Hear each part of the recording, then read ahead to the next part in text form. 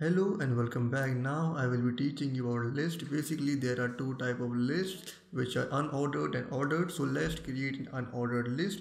So in order to create an unordered list we use the UL tag which stands for unordered list and a li tag which stands for list. And now I will add some values. So list 1.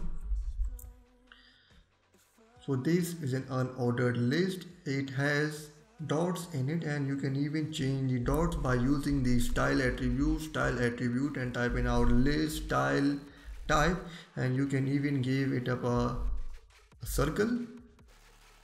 See, I have circle, and you can even change the properties from circle to a square. See, square, it has been ordered in a square shape. Okay, so now I will teach you how to create a nested list. Basically, nested list is a list inside a list. So I will change the values. So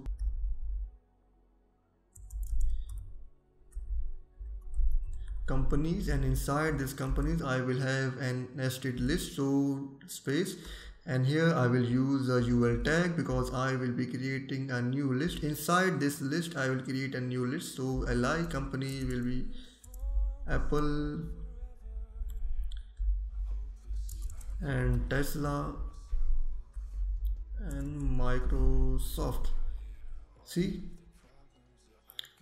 1 2 3 4, these are all my list, and inside this list, inside the company list, I have another list. Okay, now moving forward to ordered list, let's see how to create an ordered list.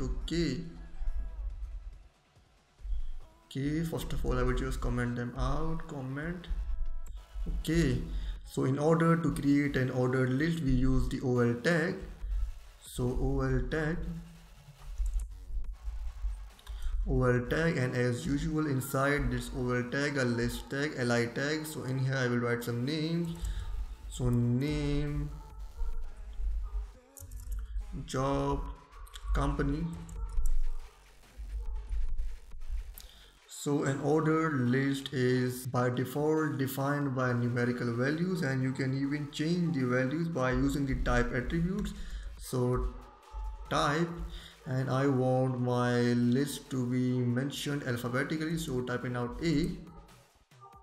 See, my lists are mentioned alphabetically, and you can even try the lowercase a, it will work the same way, it won't have any issues. And if you want your list to be ordered in Roman numbers, you can do it by an I, whether an uppercase I or a lowercase I, it will work the same way.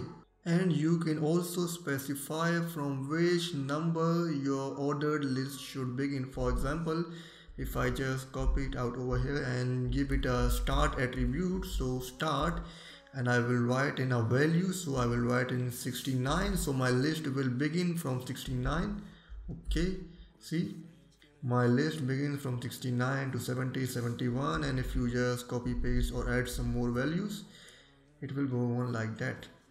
So in this ordered list I can even create a nested list. So inside this job value I will have another ol tag because I will be creating a nested list. So li job will be CEO and some other more titles, CFO, COO. Okay, as you can see that I have a nested list. So that was enough for this video, and if you like my videos or like the way I teach, then please subscribe.